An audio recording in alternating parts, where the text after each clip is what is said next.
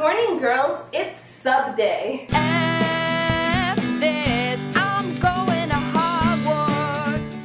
So it's challenge week, and I have several challenges to catch up with. One of my challenges was given to me back in March by Dallis, and that is to talk about one of my favorite books that not a lot of people know about.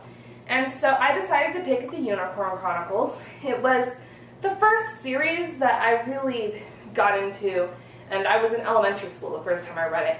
It just recently finished all 4 books, but it was definitely well worth the wait.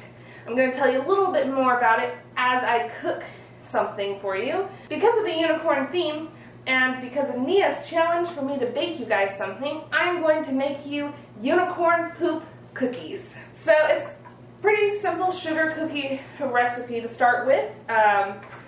You use 3/4 cup of shortening,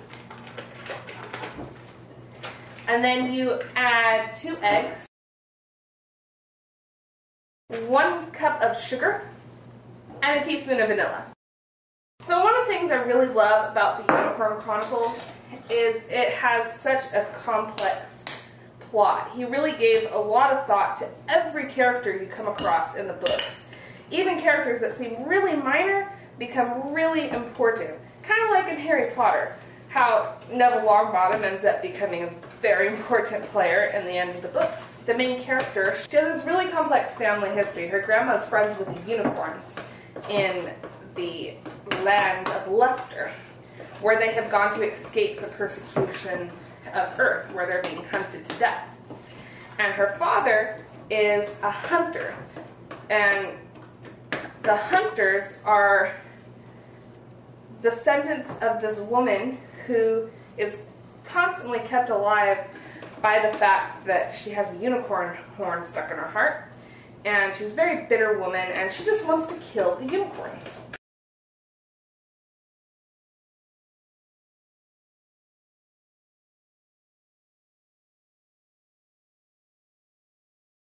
Alright, now our dough is nice and chilled.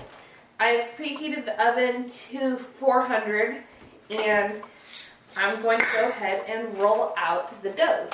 Basically, for each cookie, you're going to make a little snake out of each one of the colors. And it's going to fall apart a lot. That's just the way the dough is. It's not exactly the type of dough that's designed for this type of work. You just keep making a whole bunch of little snakes. And how long you make your snakes just depends on how big you want your poop to be. You want to remember that you're going to be adding each one of these colors to each of these snake things to make your rainbow poop.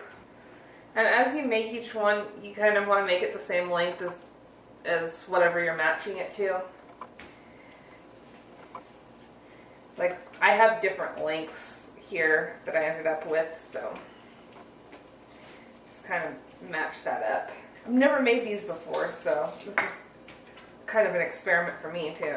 I found it online and I thought it looked like fun to make. You might want to double the dough when you make this recipe. I did it just with the actual recipe that it came with. I'll put the link to the website where the recipe is found below. And I did exactly how the recipe was on there, and it looks like it's not going to make that many cookies, so that's something to keep in mind. And what's really cool about the recipe online is the person who made up this thing actually posts a lot of pictures step by step just how to make the poop, so you can make sure that you're doing it right. Alright, so now what you do is you take each poop and you kind of shape it into a poo shape. You know, when I was reading Into the Land of the Unicorns, I never really gave too much thought about what the unicorn poop would be like. And they're such nice, amazing creatures. You would think their poop would be beautiful. Maybe not tasty like this poop, but really beautiful.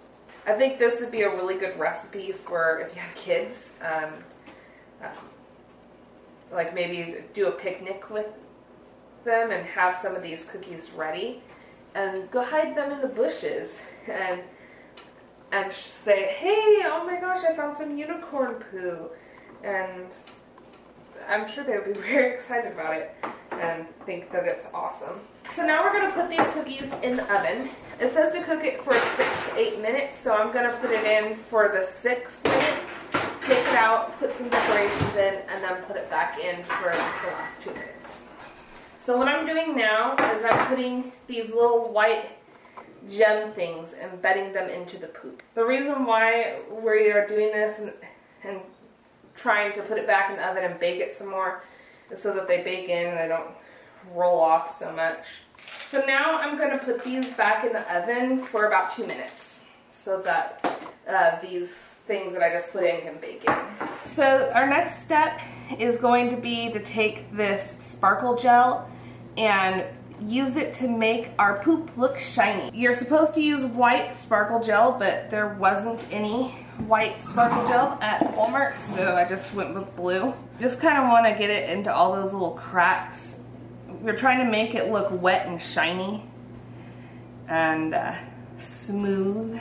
Instead of stars, I have these flowers that I'm going to put on in mine. And there we go.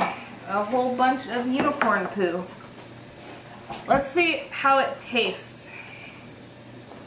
Grandma, would you like to test my unicorn poop? Oh, certainly. Here. I'm going to make sure you're in the frame. Alright.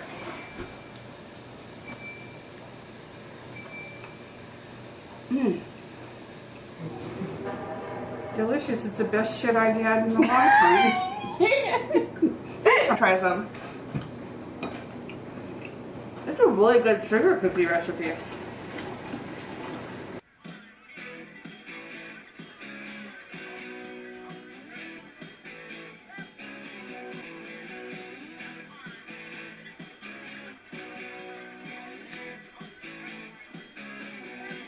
Well, you're a real tough cookie with a long history. I break a little hearts like the one of me. That's okay, let's see how you do it. Put up your dukes, let's get down to it. Hit me with your best shot. Why don't you hit me with your best shot? Hit me with your best shot. Fire away.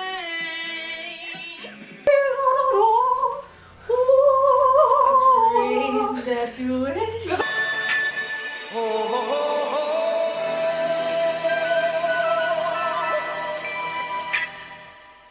Everybody was kung fu fighting.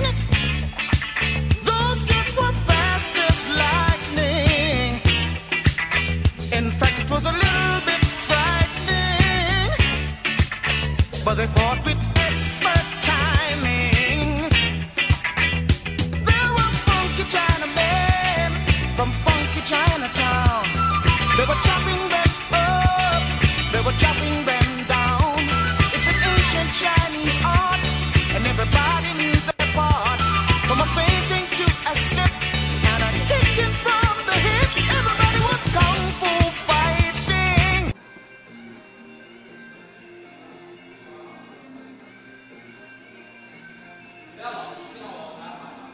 Don't take my name, don't take my name.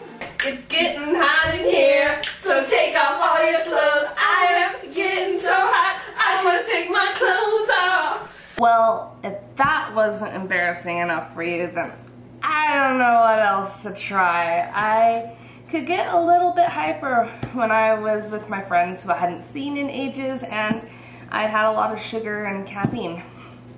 Yeah. Until next time, Marauders. Love you guys.